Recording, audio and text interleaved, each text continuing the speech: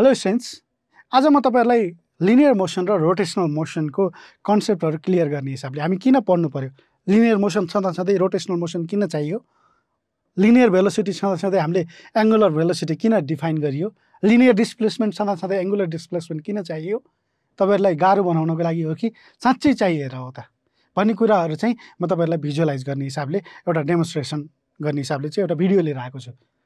यो चाहिँ हतियार हो रोटेशनल मोसनको लागि बुझ्नको लागि सबैभन्दा बेस्ट हतियार भनेको यो हाम्रो नजिकै पाइने जहाँबाट चाहिँ हामीले कन्सेप्टहरु सजिलै बुझ्न सकिन्छ त्यो टाइपको यो एउटा हतियार हो फिजिक्स बुझ्नको लागि।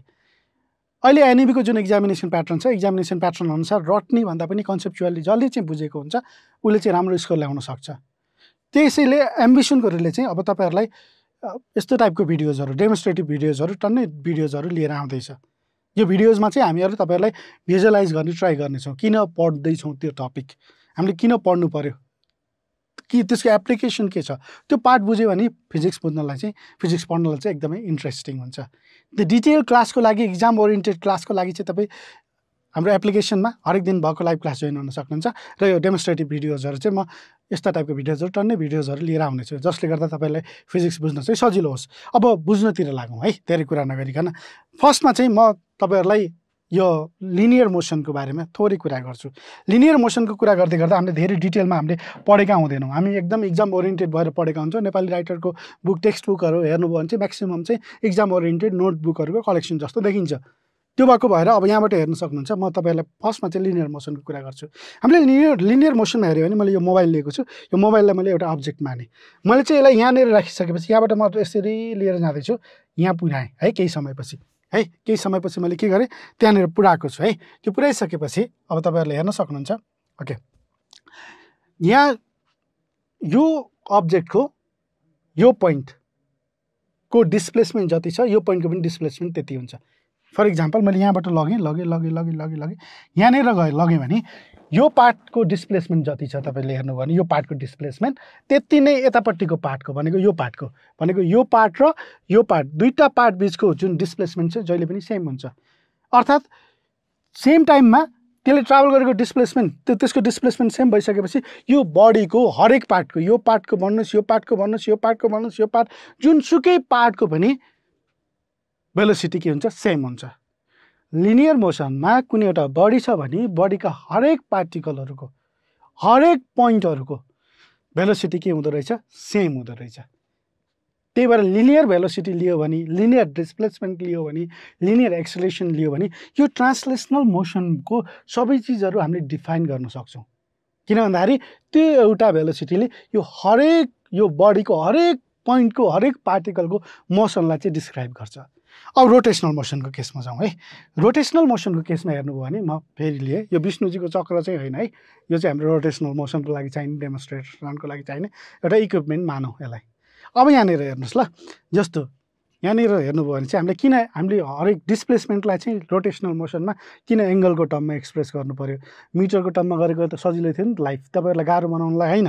अब यहाँ हेर्नुस् ल, जस्तो अहिले यहाँनिर छ हो, मैले यहाँनिरको पार्ट हेर्नुस्, यो पार्ट हेर्नुस्, सबैजनाले यो पार्ट हेर्नुस्, यो पार्ट हेर्नुभयो र अर्को पार्ट चाहिँ के गर्नुस् भन्दा यो पार्ट हेर्नुस्, दुईटा पार्ट है, यो पार्ट र यो पार्टलाई हेरिरहनु भएको छ, दुईटा पार्टलाई हेरिरहनु भएको छ, दुईटा पार्ट है सबैजनाले। दुईटा पार्ट हेर्दै गर्दाखेरि चाहिँ मैले यसलाई अलिकति घुमाएर यहाँ पुर्याएँ। यहाँ पुर्याउँदै गर्दा अघि हेर्नु त, यहाँ भएको यहाँदेखि यत्रो डिस्टेन्स ट्राभल गर्यो हो, तर सेम चिजले चाहिँ यहाँनिर के गर्यो, एकदम कम डिस्टेन्स ट्राभल गरेको छ हो। यसको डिस्प्लेसमेन्ट हेर्नु त, यहाँदेखि यहाँसम्मको डिस्प्लेसमेन्ट र यहाँदेखि यहाँसम्मको डिस्प्लेसमेन्ट हेर्दा के छ, माथिपट्टिको डिस्प्लेसमेन्ट फरक छ तलको डिस्प्लेसमेन्ट भन्दा। माथिको डिस्प्लेसमेन्ट भन्दा तलको डिस्प्लेसमेन्ट के छ, कम छ। भनेपछि एउटै बडीमा हो भने डिफरेन्ट पार्टमा हेर्नु भने त्यसको डिस्प्लेसमेन्ट के छ, फरक छ।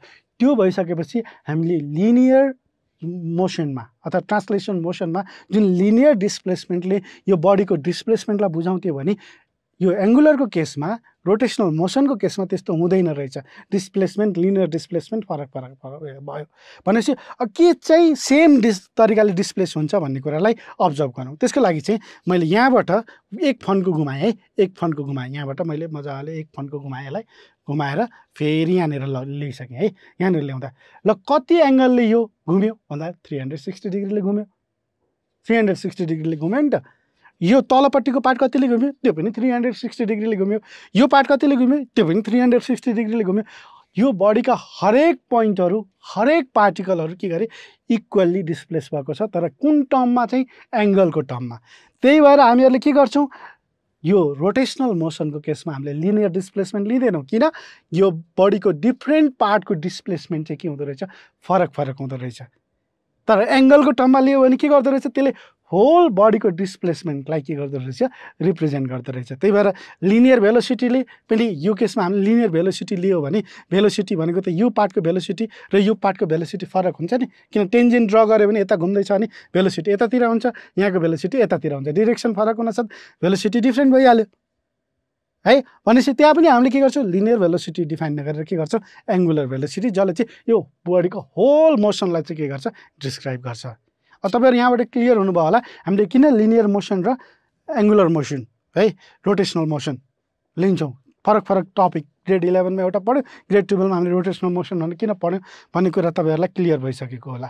अब यस्तै तरिकाले हामी रोटेसनल मोसनको म एउटा सिरिज नै लिएर आउँदैछु, हरेक कन्सेप्ट त्यो कन्सेप्ट तपाईँहरूले यी भिडियोजहरू हेरिसकेपछि चाहिँ तपाईँहरूले रोटेसनल मोसनको कन्सेप्टको लागि कहीँ केही पनि हेर्नुपर्ने छैन। Okay, thank you so much. आजको लागि चाहिँ म नेक्स्ट भिडियो लिएर भोलि नै आउनेछु। Thank you so much.